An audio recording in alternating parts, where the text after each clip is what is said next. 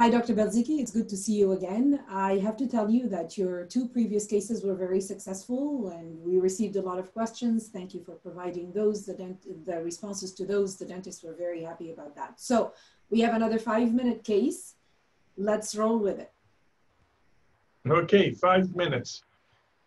90-year-old woman, just before Christmas. Oh, sorry, this is in May, summer of last year, snapped off the central. Discussions were held as what to do. And I said, let us splint both centrals together because that way I can restore both teeth over the long term. And a single crown, implant case here, single crown here, implant case. So those two teeth were prepared. Study models, porcelain fused to metal with the metal occlusion to be kinder to the opposing dentition. And this is good and solid, cemented in. That was in May of 2019. She came back in December of 2019 and she had snapped off the cuspid. This is the single lateral crown and those are the two splinted centrals. So you can see she has broken some of the tooth structure away, deep into the sulcus. Endo was initiated. And here I'm doing my endo. I still do everything by hand. And taken to length. And then I got a coarse, a post space just before it started to bend out about a number 80. Raised the flap because she does not want to live with a space at all, even though she's 90, very conscious about her appearance. So there is the fracture line and it approaches, it's right at the crest of bone.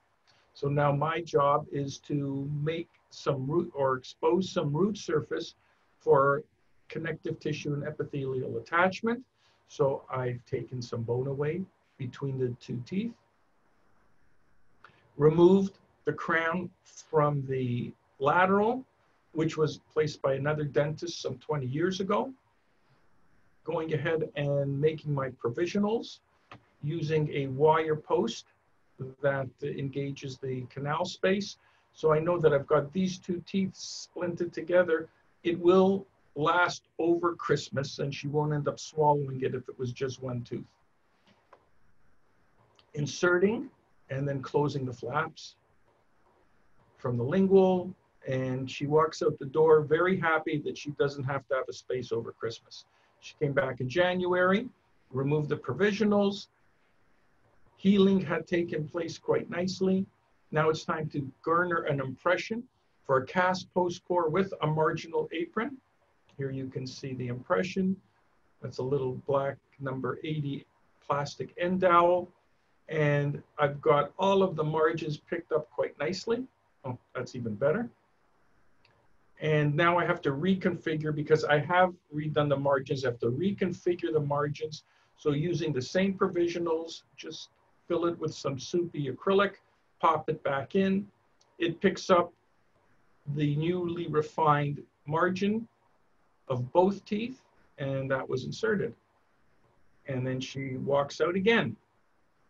Cast post core with a marginal apron. And the idea of this is that this all goes down to the margin and then the new crown margin will be on the core. And here are some scratch marks because I'm busy playing and refining it, playing with it and refining it. And you can see under good magnification, I've got healthy tissue as a result of just following protocols of sound periodontal surgery. Inserting the cast post core. These things come back, and because there's no tissue for the lab to know where it is, I did have to end up playing with this a little bit and just carving it, and that's what I ended up with. Taking an impression, again, I have to refine the existing provisionals. Pop those in. Two copings came back, solder indexing. Intraorally, there are the two splinted crowns.